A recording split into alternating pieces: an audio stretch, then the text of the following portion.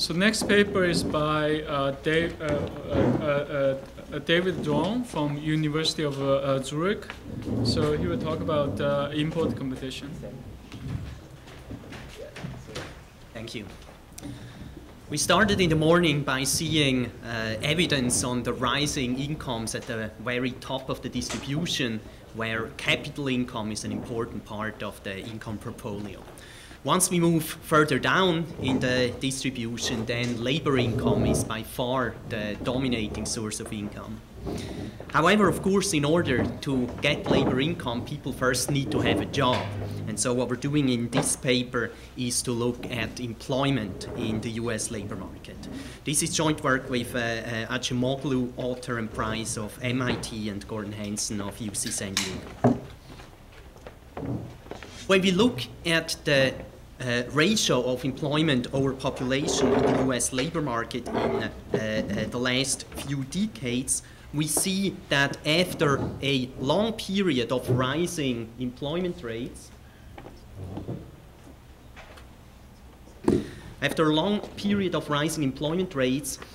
there was a notable drop-off in employment, of course, in the Great Recession, but perhaps quite strikingly, employment already started a slow decline in the 2000s, previous to the Great Recession.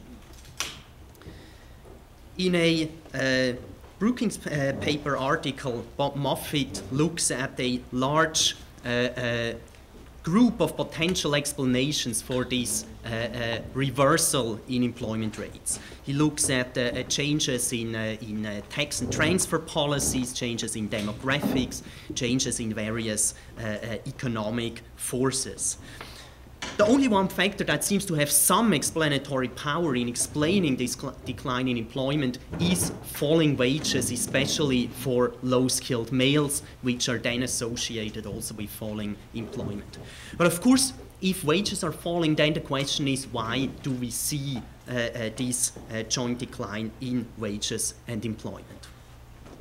In this paper, we first looked at some disaggregation of these employment to population patterns into the contributions of different industries, something which was interestingly missing in Bob Moffitt's paper.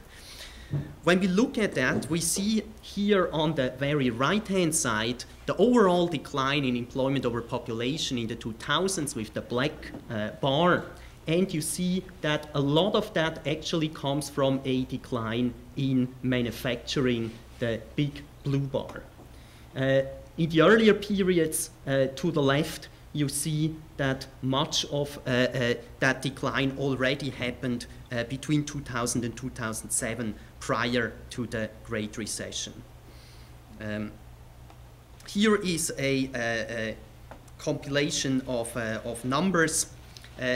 Just putting some values to these things.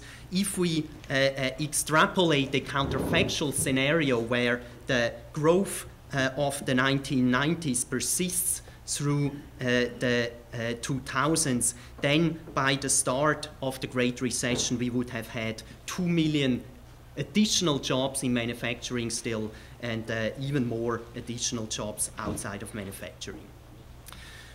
Now, given that we see that an important fraction of the decline in employment seems to be in manufacturing, we're exploring in this paper the contribution of one potential source of such a employment change, which comes from international trade.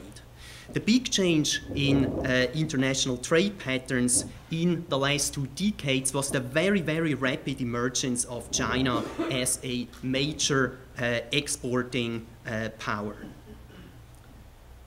China has, when we look at the bilateral trade relationship to the United States, increased its exports of goods in real value by a factor of about 12 between the start of the 1990s and the year 2007.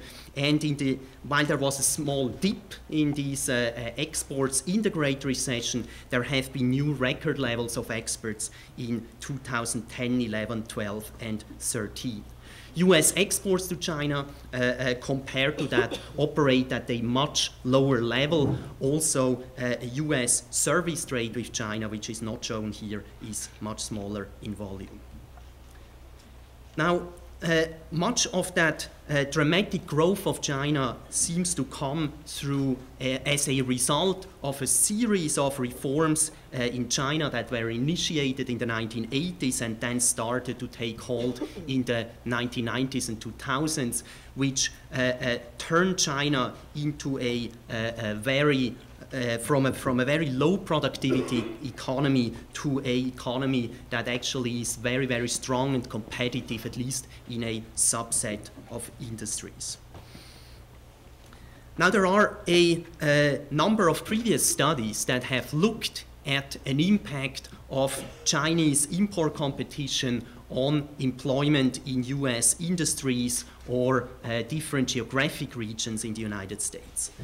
And all of those studies find that this import competition seems to contribute somewhat to the manufacturing employment decline.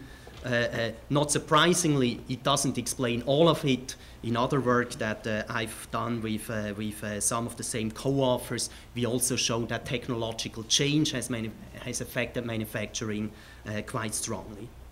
But one limitation of all this type of research, where one tries to take a macroeconomic shock, these big changes in trade patterns, and then tries to get the economic effect of those by comparing different industries or different regions which are differentially exposed to those shocks.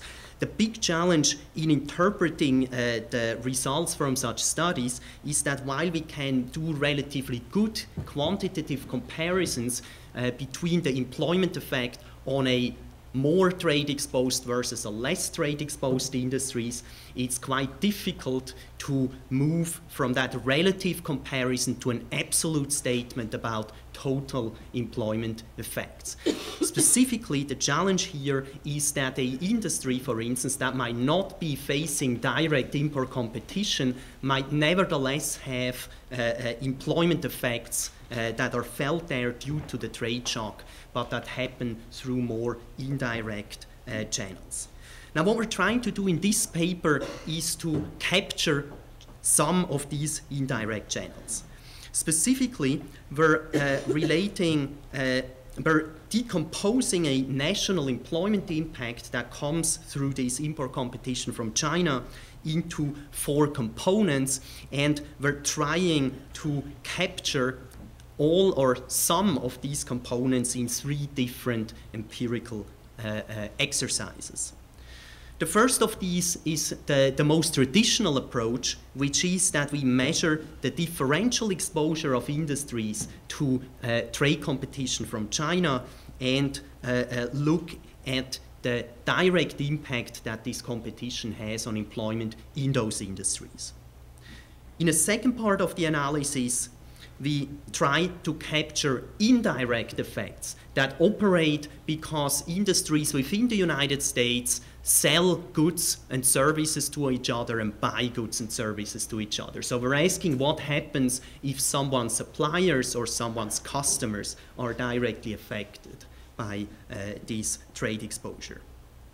The final piece is the one that's hardest to capture, namely the possibility that when workers in a firm, for instance, might lose their job because of trade exposure to that firm, these workers might move to other industries which then experience rising employment. So, for instance, when a manufacturing plant in some city collapses, then some of these workers might end up working in a restaurant.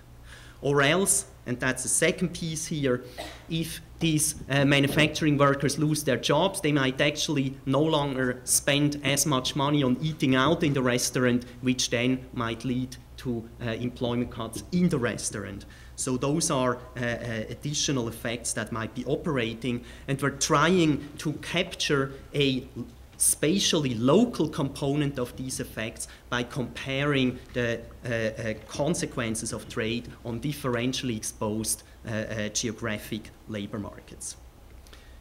Now, I should say here that even as we try to advance beyond previous research by bringing in some of these indirect linkages, there is always another additional layer or additional layers of further linkages that are left out. In our analysis, notably, what we don't have in there is the effect of US export behavior and services trade. What we know about these, however, is that they're relatively small in volume compared to the large goods imports from China. We also don't have international trade relationships that go across many corners. And what is also missing and beyond the scope here is effects that operate through impacts of trade on prices or interest levels that then in turn might have employment effects. That is not to say that such effects might not matter, but an important challenge is that measurement on these dimensions is very difficult. We then continue by characterizing the trade exposure at the level of an industry. In other work, we've shown that one can use a class of trade models to get to an expression that looks somewhat like this equation here, which is the growth in the value of imports that a US industry J gets from China over some time period tau, expressed as a multiple of the initial US market volume of goods of that industries. Now, I said earlier, we think that a big reason why China exports a lot to the US and also to other countries is because China has had a lot of reforms that have made it more competitive. So it is like a supply shock that comes to the rest of the world. To better isolate this supply shock empirically, we use so-called instrumental variable strategy, where we try to use the imports that other wealthy countries get from China as a predictor of US imports from China. That allows us to isolate that component of imports that really represents a goods bundle that China supplies to all kinds of wealthy countries, and that is not a reaction to a specific demand shock in a specific country. In other work, I should mention, we also consider a whole set of alternative measures of this trade shock, some of which also bring in additional features like trade operating through third countries, US exports, and so forth. Now, on the data side, we construct a big data set that takes trade data which customs collects when physical goods pass the border. We match those goods to the kind of industries that would be producing these same or competing goods. We have about 400 very, very detailed manufacturing industries here. We then take employment values for those industries from the data called county business patterns, and further merge in other data sources that provide us information about characteristics of those industries. So here is one picture from another paper of ours that shows the trade exposure of those 400 industries. Your focus should be mostly on the x-axis. So industries to the right here are those that have more trade exposure. The most trade exposed industry over that period of 91 to 2007 happens to be the raincoat industry, where imports for some reason have exploded. But what's more important here to notice is these different symbols here capture different subgroups of manufacturing industries. The green diamonds, for instance, are textile industries, as well as apparel and shoe. And what you see is that there is big dispersion. So while there is a lot of trade competition in the raincoat industry, there isn't a lot of trade competition in various textile mill industries, or there isn't a lot of trade competition for textile covers for car seats. And so that gives us the possibility to even compare relatively similar industries that have very different exposure to that competition. Other subsectors that have a lot of exposure are some certain machine industries. The toy industry is heavily exposed, furniture is heavily exposed, certain metal industry. Among the transportation industries, we have a lot of exposure of bicycles, where also a lot of imports from China are occurring. So now we move to our first empirical exercise, where we relate the log change of employment in an industry over the 1990s or the 2000s to this growth in import competition in that industry. We also want to make sure that what we're capturing here is not somehow spuriously just measuring some other impact that happens concurrently on those same industries. Specifically, we're trying to control for various characteristics of these industries that capture modes of production or the use of technologies there. In other words, we focus much more specifically on what also computer technology and automation does to those industries. Secondly, we controlling some specifications for past changes in employment and wages in those industries to make sure that we're not just capturing a long-standing decline. And finally, we try to compare just subsets of industries that are more similar. What we get out of all these operations are values that tell us that a 1% increase in trade in imports from China and in industry is associated with an about slightly larger than 1 log point, or about 1% decline in employment in that competing US industry. What you have to the right of the table are specifications where we greatly narrow down the comparisons that we use. We no longer compare across all manufacturing industries, but just compare industries within textile or within the machine sector. That's the 5th and the 6th result here. Or in the 7th result, we even go a step further and just compare within the same narrow industry, within raincoats, for instance. We look at whether the timing between the 1990s and the 2000s corresponds such that a period of particularly large increases in imports also has a particularly large decline in employment. Now, from these results, we then make the next step to try to get at some headcount number of employment declines. To do that, we go first the standard route by multiplying these estimates from these regression models by the observed changes in the trade exposure variable. What we then do is arguably, I believe, a somewhat conservative step. Namely, we multiply the product with the R-squared value of the first stage regression of that two-stage least square setup. So we associate with this Chinese supply shock only the fraction of variation in increasing imports that we can explain with Chinese exports to Europe. Finally, we then convert from the log employment changes to headcounts, and we fill in a first row in a table that I will subsequently further add to. What we find here is that these estimates of the previous exercise, under the assumption that a industry with a 0 direct trade exposure indeed has 0 employment effects. Under that assumption, we find that import competition from China accounts for about 250,000 lost jobs in the 90s and 500,000 lost jobs in the 2000s. Now we move to second exercise, which is to take into account that industries within the United States also trade with each other. And there are supply chains that are affected by these goods imports. That impact comes in 2 different types.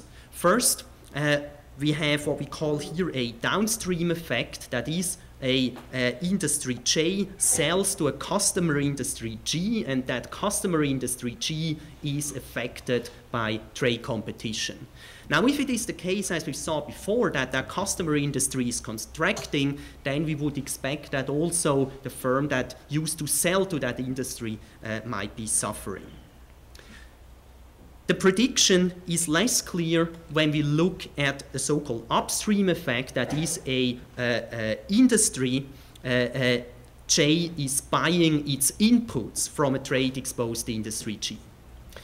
Here you could think, for instance, of a car manufacturer that buys certain car parts which are now being imported from China.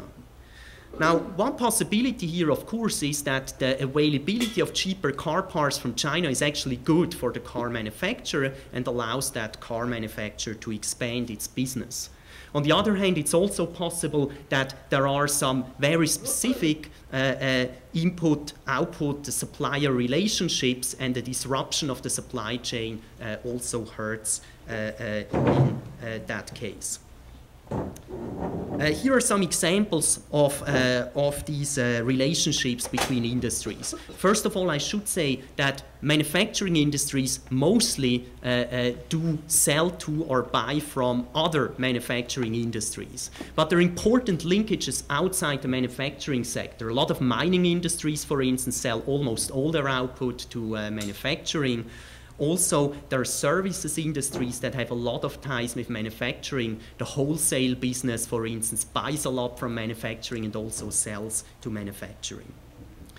We measure then this indirect trade exposure by taking the share of a industry's J sales that go to another industry G and use those fractions as weights that we multiply with the direct trade exposure that we measure for those customer industries G's. We sum that up over all industries that an industry J sells to, and that gives us a measure of downstream trade exposure.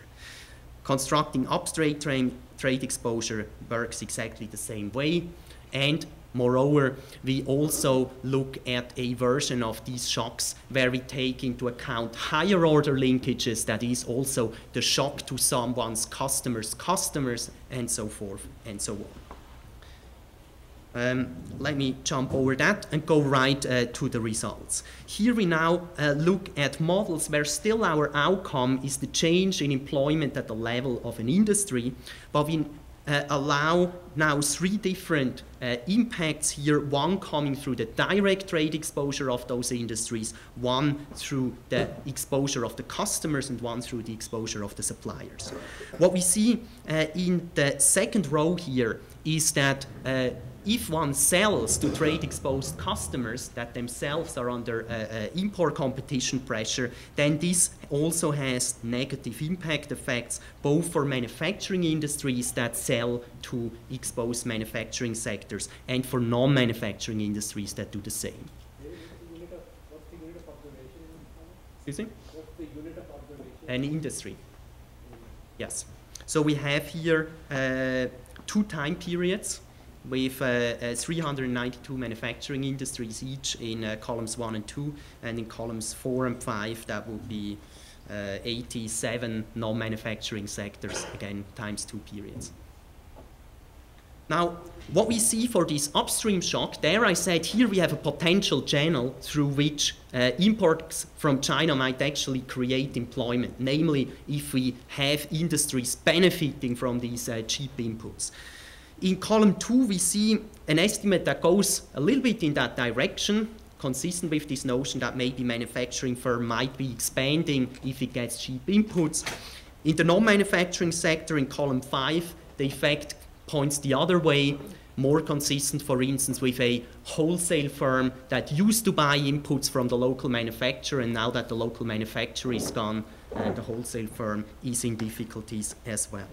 Overall, these upstream effects then turn out to be very small and matter little for our employment computation. What we find in that computation is that the impact of the trade shock on manufacturing employment is almost doubled when we bring in these indirect relationships between industries within the United States. Also, we now find impacts on non-manufacturing industries, precisely those firms that sell to trade-exposed manufacturing businesses. And once we add additional degrees of separation, then of course more non-manufacturing businesses are somehow affected because they might be selling to some other firms, which then in turn sells to exposed business. So when we bring in all these linkages, we are now up to a level of about 2.5 million jobs lost over the 2 decades, with nearly half of that effect coming outside of the manufacturing sector.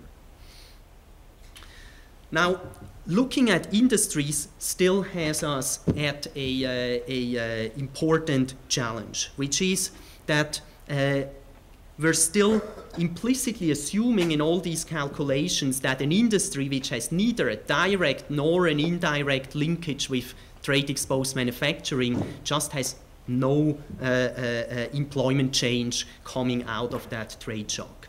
Indeed, we actually do have, I should say, in the data such industries which really are very, very far from the trade shock and don't have very little indirect exposure.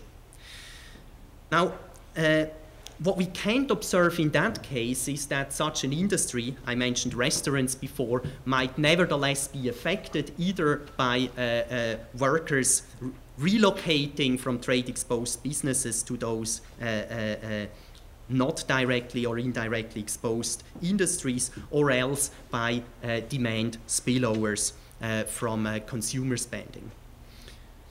What we can do here, however, is to look at a geographic analysis where we compare basically different cities or different rural regions of the United States which are differentially specialized in the trade-exposed industries.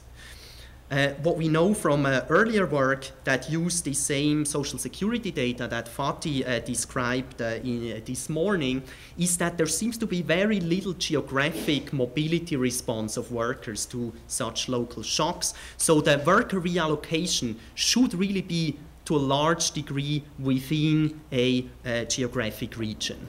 The spending effect is probably less geographic, but the spending effect might be offsetting some of the positive employment outcome that comes through reallocated workers. Geographically, we look at about 700 local labor markets in the US. These are clusters of counties that have strong commuting relationships between them. And we characterize the trade exposure of such a county cluster by weighting with the employment fractions of industries, the trade exposure of all the industries that are present in those local markets. Here is a map that shows the geography of that trade exposure, with the darkest shaded areas being the ones that are in the highest quartile of exposure. Among larger cities, the most trade-exposed place to that Chinese shock is the region of Raleigh in North Carolina. Here. And what happens to be the bad luck of Raleigh is that Raleigh traditionally had a very large textile sector. Then, with North Carolina basically being a large forest, they had a very important furniture operation there. And in some more recent time, there was also an accumulation of electronics business, and consumer electronics are yet another type of good that is heavily trade exposed. What we do then is to run regression models that relate the change in the employment to population ratio in such a local labor market to this change in local labor market import exposure. In some specification, we allow those effects to differ or we disaggregate them for different types of industries. Let me show you that. What we see on the left is, not surprisingly perhaps after the previous results, that we find more trade-exposed places to have adverse employment responses.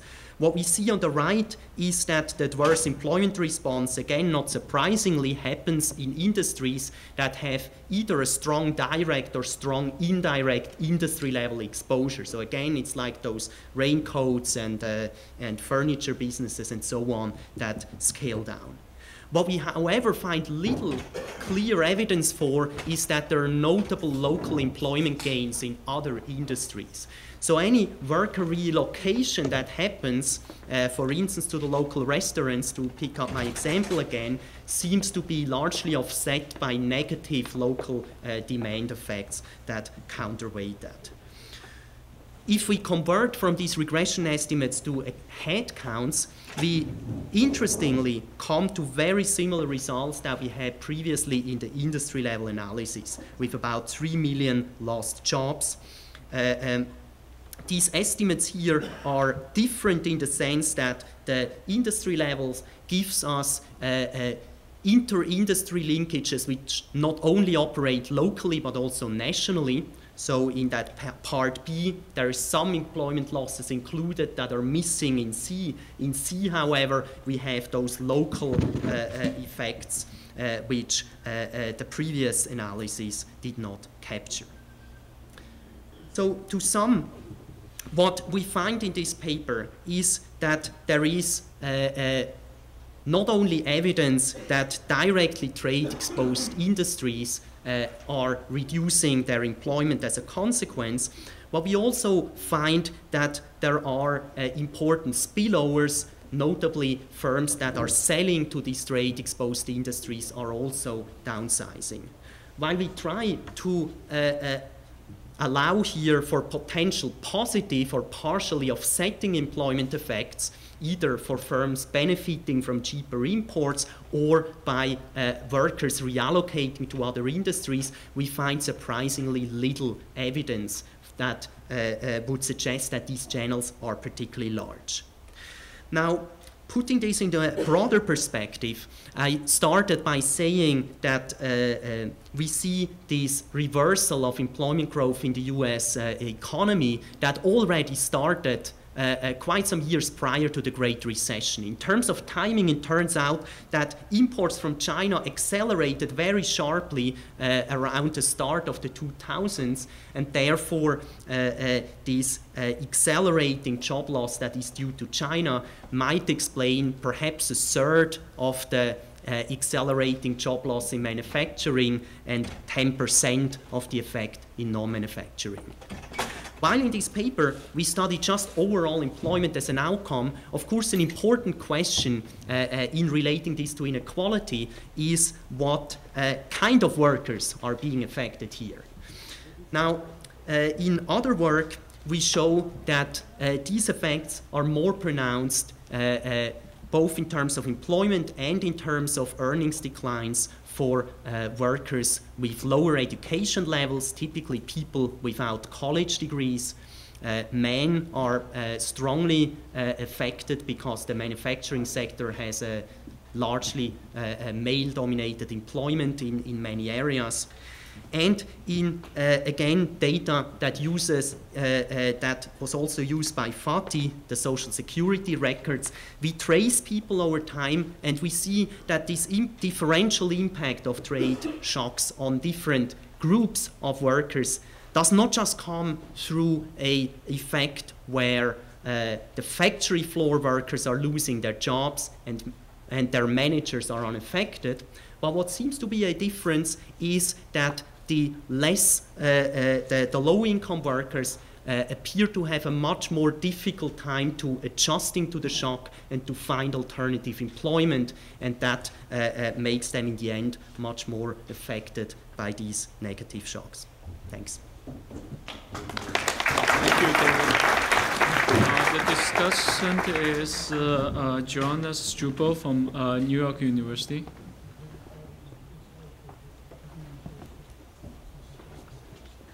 Thank you very much for having me and for giving me the opportunity to discuss this paper. The starting point for this paper is the observation that David has sort of, pointed out pretty clearly, is that the decline in, or the turnaround in the US labor market from going up for many decades to going down actually turned up much before the Great Recession. So since about the early 2000s, we've seen this decline in the civilian employment to population ratio. And simultaneously, we've seen a significant decline in manufacturing employment. So this is just total manufacturing employment in the US. You can see that between the 1970s and about the early 2000s, this was pretty much a flat number, somewhere between 17 and 18 million employees, and that declined dramatically since then.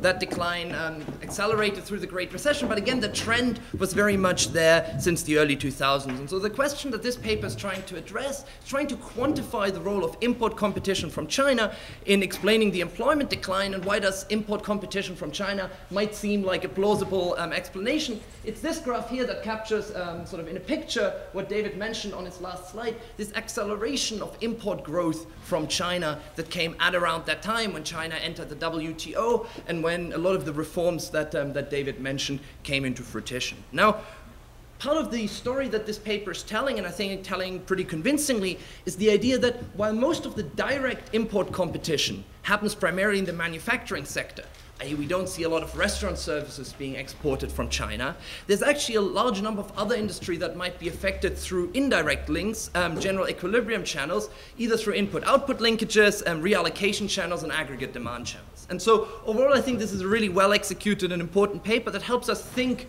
through the distributional consequences of the expansion of global trade, and as a result fits really nicely on the agenda of this conference. And I also think, it's deservedly forthcoming in the Journal of Labor Economics, so if you want to have a look at the final paper, I think you'll find a version there relatively soon. So what I'm going to focus on in this discussion is first spend a few slides just summarizing what I took as the main takeaways from this paper. And then I want to spend a few minutes discussing two separate points. The first one is I want to try and talk about the other things that help us explain this decline in manufacturing employment. If you looked at the previous slide, you had a decline of about 6 million jobs were lost in manufacturing. Depending on which of the estimates of David's work you're going to take as your baseline, you can explain somewhere between a quarter and a third of that. What are the other things that are going on throughout this period? What are the, and then the second thing I want to do is I want to talk about other impacts of this trade with China.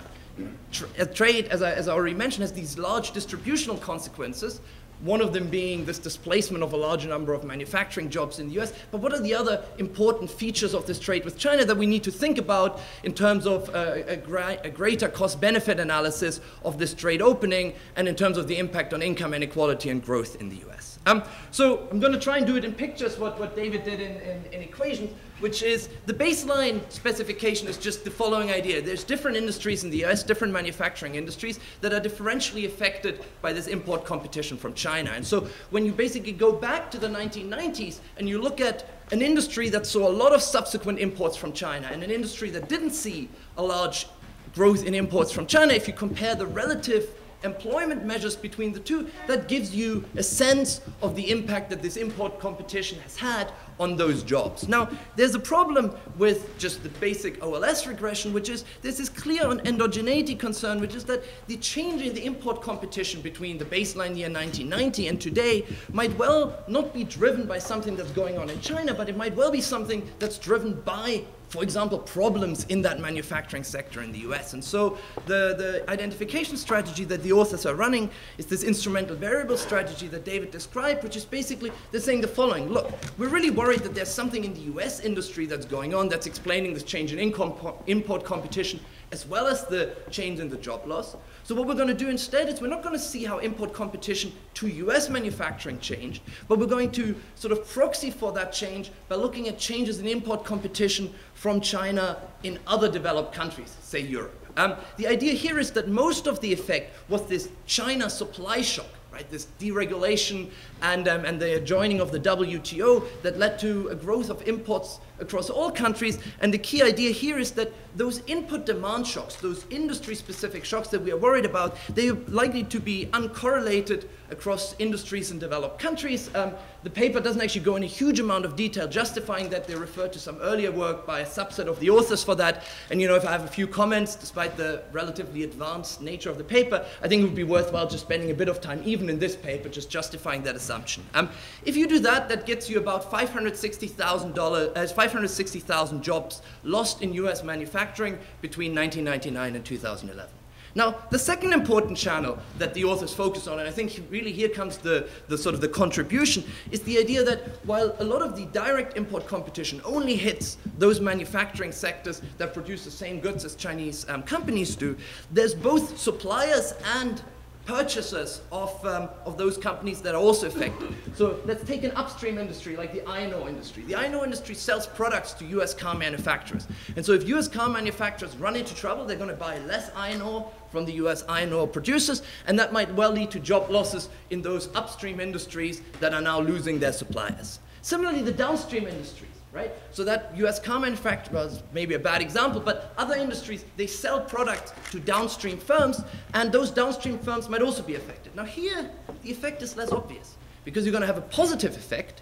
Those people that previously had to buy from US manufacturing firms now can buy a lot of their inputs cheaper from Chinese firms. So that might actually lead to an increase in employment in those firms. On the other hand, you have this potential negative effect that there's these well-established supplier relationships that might be hurt, and that might actually disrupt employment in those industries too. And so what the authors are doing in this part of the paper is and I think this is a really cool part, they're exploiting the entire input-output matrix in the US to estimate the total sum of all of these effects. First linkage, but then even the iron ore industry might buy goods from somewhere else, and there's also an effect going there. And so when you add all of these up, you get about 1 million jobs directly lost in manufacturing through this. But what I thought was sort of the most surprising result of this paper, you're going to get another almost 1 million jobs lost in non-manufacturing sectors that don't face any direct import competition from China whatsoever. Right? So those are sort of the two sort of industry level focus specifications. And then the third one is, and David described this also, which is the idea, look, if there's a US manufacturing plant that closes down in a particular local labor market, commuting zone, whatnot, that has at least two other ways in which it would affect employment in the US. The first one is this positive reallocation effect. Right? So you now have all of these workers that were previously employed in this manufacturing plant that you might be able to hire for cheap in some other sector, and as wages, for example, decline in those areas, and that might actually mean some reabsorption of these employees in other sectors. And the second part is this aggregate demand effect, this aggregate demand story, which is that these guys that are now unemployed, that can't work for these manufacturing firms anymore, they're going to buy fewer goods. And that's going to lead to a decline in demand for a lot of other firms, both in manufacturing but also in services. And as a result, we're going to see a decline in employment through that channel potentially. Now, when the authors do the empirical work here, they arrive at a total employment effect of this import penetration from China of about 2.4 million workers. And one of the things that surprised me in this paper is that actually you see very, very similar effects for tradable and non-tradable sectors within these commuting zones. Let me briefly explain what that means. You have the restaurant example that David gave, which is basically where most of the demand is coming from people living in that area. That's a non-tradable sector. And then you have a tradable sector, which basically might be another car plant, where really very little of the demand is coming from people living in the area, but they're selling their product within the entire country. Now, this aggregate demand effect should only hit the local businesses, or should hit the local businesses differentially hard relative to the people that sell across the country, but the authors don't find that, which is somewhat in contrast, for example, with work that Atif has done with Amir, and I think maybe spending a bit more time trying to reconcile why it is that you don't find differential effect for tradable and non-tradable, I think would be sort of a worthwhile direction to think about. So that kind of gives us the channels that the authors are capturing. I actually think a lot of these channels are understating the full effect of what's going on with import penetration from China. So the first two pictures I showed you were these industry level effects, and they basically cannot capture the aggregate demand effects or the spillovers from factor reallocation, which is why the authors moved to the local commuting zone estimates. But those local commuting zone estimates are also missing some important channels. most importantly, they're missing the impact on tradable industry employment in other parts of the US. So if people in a local labor market are unemployed, they're going to buy fewer cars. A lot of those car manufacturers sit all around the US. They might be able to hire fewer people, and so we're going to see some unemployment there. So overall, I think the effects are going to understate the total effect of the employment. So where does it leave us with respect to this manufacturing employment, right? So we find that this import penetration has very significant effects on manufacturing sector employment. Let's take a round number, 1 million of the jobs lost over the 1999 to today period can be directly attributed to this import growth from China. There's also these additional employment effects in non-manufacturing sectors. But overall, we saw this second picture I had up showed a total employment decline of about 6 million jobs. Right? So I want to spend a bit of time trying to throw out a few other factors that are also going on during this time period that help us complete the picture about why US manufacturing has performed so abysmally. So the first one is, and that's kind of a secular trend that's been going on for quite a while, is that the total share of global GDP, global value added that's coming from manufacturing, has been declining for many, many years. This is a demand effect. A lot more of our consumption is services, a lot less is manufactured good. So this is a picture from the McKinsey Global Institute. The orange line here is for the entire world, and you can see that the GDP component made up by manufacturing has been declining substantially for long periods of time. It's been declining for almost all parts of the world. Only low-income countries have had the GDP share of manufacturing increase. The second part is that share of that total global GDP from manufacturing that's generated in the US. That's really what this paper is focusing on, right? And then the last factor is the number of workers that are required to produce this output, right? Automation, technological change in that manufacturing sector has been a key input that we need fewer and fewer workers actually producing the same amount of output. And here in this graph, the black line is the same employment numbers I had up before. The gray line here is labor productivity in the manufacturing sector, and that's been going up a lot. So a lot of the declines in employment here are not just coming because American firms are selling fewer manufactured goods because they're all buying them from China. It's also because the American firms need fewer workers to produce the same amount of manufactured goods. And then, labor supply effects, which very often are popular explanations, demographics, taxes. Robert Moffat, the paper that David cited in the beginning, has actually shown those aren't really key factors of what's going on. Okay. So the last thing I want to focus on is trying to think a bit more about sort of the broader impacts of import penetration and an increasing trade. Because I think what this paper has shown pretty convincingly is that while free trade may be good overall, and the paper takes no stance on that whatsoever, and there's very important distributional consequences that come from it, in particular in terms of job displacement within the US, and you see the impact of those distributional consequences showing up all along the political debate, ranging from anti-dumping duties, if you remember the debate about Chinese tires and how we have to stop them from coming into the country, onto the debate about Chinese currency manipulation, right? The only reason they can export so much to us and destroy our jobs is because they're keeping the currency artificially cheap. If you look at where a lot of the political support for these debates come from, if you overlaid that with the map that David had earlier on about the regions that are most hit by this import penetration, I wouldn't be surprised if you saw a pretty sizable correlation of that. Now, other things that we need to think about in terms of what does trade do to help us get at this picture of changes in inequality and changes in growth over sort of as a bigger picture. So the first one is impact on wages, right? Some jobs disappear altogether, other jobs might become very low wage jobs, and and a subset of the authors from this paper has done a lot of work showing that not only do jobs disappear, those jobs that stay actually have lower wages. And I think that's something that contributes to this increase in inequality. There's also another important part which you can't really measure in income or wealth inequality. But it actually has a lot of positive welfare impacts for US consumers to be able to buy these Chinese manufactured goods for cheaper. That's something that we can't forget, even if it doesn't show up in wealth or income inequality numbers.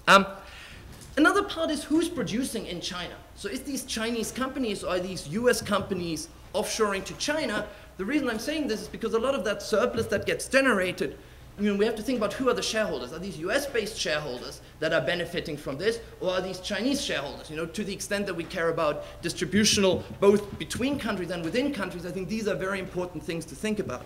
And then finally, and this is sort of a related research agenda that Nick Bloom and John van Rijn and Draka have had, is the idea that actually import competition and having to compete with Chinese manufacturers forces firms to invest in innovation and to produce and to boost productivity. So they've got an interesting paper and some follow-up work showing that a 10% rise in Chinese import is associated with an increase of 3.2% in patent filing and 12% in R&D. And they do a back-of-the-envelope calculation. Their estimates are all looking at the European economy, which is they show that 15% of technical change in Europe between 2000 and 2007 can be attributed to firms responding to facing this import competition from China. So thinking about growth, right, it might actually mean fewer jobs, but it means, you know, those jobs might be more productive and that can contribute to economic growth.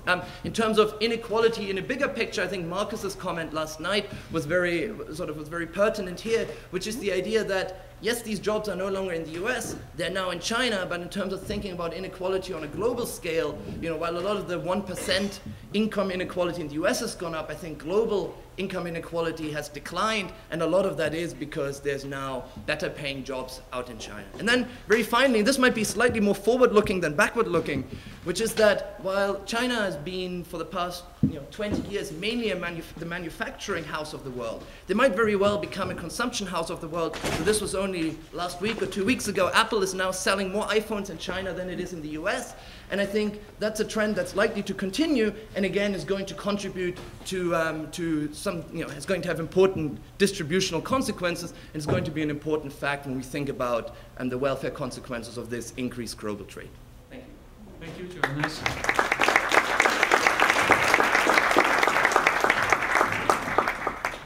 David, do you want to take just half a minute to respond? Okay, maybe I take 2.5 minutes. Let me quickly start by the reference to Atif Mian's work. So Atif showed with his co-author that regions in the US that are hit particularly hard by the housing crisis have greater declines in local employment in so-called non-traded industries, like in the restaurants that really depend on the local customers, compared to industries that sell in the whole country. Johannes has picked up that we try to do this distinguish in our analysis. However, we distinguish a third group. We distinguish first the directly trade-exposed industries, and then among those with no trade exposure, we try to compare the tradables and non-tradables. As it turns out, the group of industries that is tradable within the US but not exposed to China is very small. So that might be a reason why we don't find very clear results there. Now, in the bigger picture, what's very important to point out is that even if we come to the conclusion that there are employment effects of trade competition, then this is not a manifesto against free trade. It is important to realize that the benefits of trade will, for instance, accrue to consumers through lower prices, which is something we don't look at here. It's also important to realize that there might be some dynamic benefits as trade stimulating research. Even though last month in the American Economic Association meeting I presented some preliminary results showing that these European results for trade stimulating research are not found when we look at US data. All right. Any questions from the audience?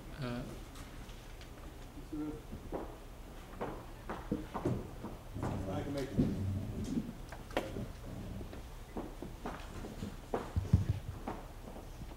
Found it very interesting, and I'm going to use your county clusters work for something I'm working on to get a sense of what the impact effects of this is, and it kind of corroborates the sense I've had of the power of this. But it seems to me we have to be very careful not to go from these results to say these are the aggregate employment impacts from this. And remember, at least some of us in this room are macroeconomists, that there are things like monetary policy that regulate the level of employment and unemployment. And I think it's very clear during the first part of your period that monetary policy was restraining the growth of jobs. And then after 2007 was ineffective in containing the drop in jobs, and since then has very and more explicitly than in the past had job creation as its principal objective. So in the end of the day, I think it's still true when we look at the US economy, this may have an impact effect. It may in the end result in a redistribution of where those jobs are, but the total jobs in the economy are a result of what the Fed decides the economy can take. If you want to respond. Okay. What you raise here, of course, also corresponds to what my discussant has said, right? There are many other things going on that also affect employment, and there is certainly no debate about that. That's absolutely clear. And as you've seen, also we only say that we believe that China contributes some percentage to those job changes that we saw. If you. So David, I had a question about how you are computing the aggregate numbers to translate your estimates up to the economy. And if I understood you correctly, you mentioned using the R square of the first stage. Now the first stage is a cross-sectional first stage, right? Is that like in your?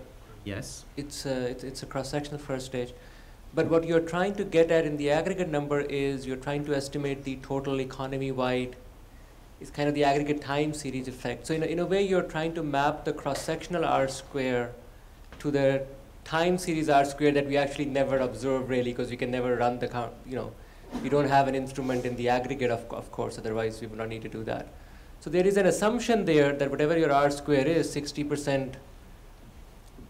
That is a legitimate interpretation in the cross-section. That is 60% of the cross-sectional variation can be explained by this supply shock, or whatever you want to call it, by the shock that you're interested in. But it's not clear or obvious to me that if it's 60% in the cross-section, then it should be 60% of the time series variation as well. I mean, that's a leap you're taking, and I don't know if you have. I mean, it's fine. It's not really a criticism, but I'm wondering if I think one needs to think a little bit more in terms of how legitimate that kind of an assumption is. Because the question is really important in terms of mapping the cross-sectional into the aggregate. Yeah, so what we're using is precisely the first stage from that same industry-level regression, right, where we have 2 time periods for each industry. So there is both time series variation and cross-sectional variation in there for those industries. But of course, as you see, this is just sort of a very, very rough adjustment. You can, since this is just like all the headcounts being multiplied with that number, you can also very easily multiply that out or change it with a different number.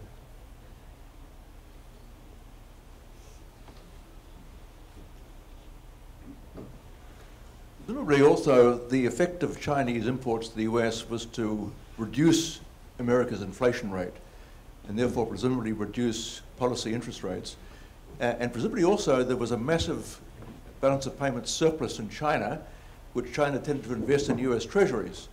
So US interest rates right across the curve would have been reduced quite markedly by this opening up and undervaluation of the Chinese exchange rate and so on.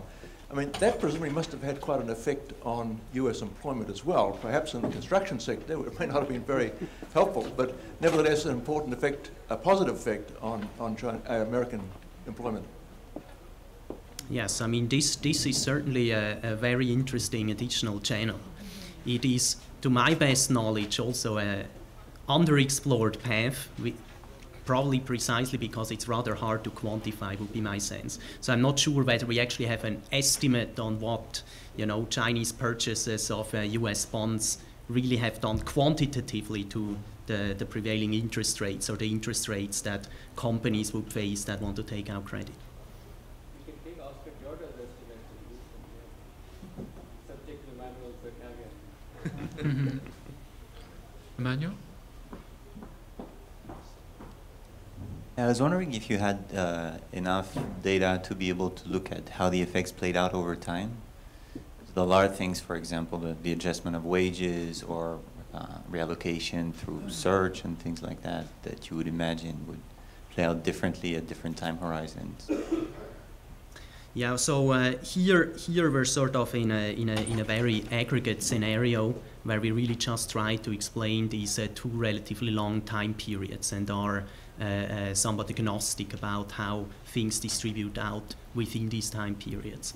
In other work that I've mentioned, we trace individual people over time, and there we sort of see more of the really detailed dynamic of how these careers evolve. And interestingly, what you see there is even at the level of individuals, people who at the start of the 1990s were employed, for instance, in the raincoat industry, you see that sort of compared to other people in a less exposed industry, their earnings just start declining in the 90s, and then in the 2000s as imports ramp up, the earnings differential also quickly becomes larger.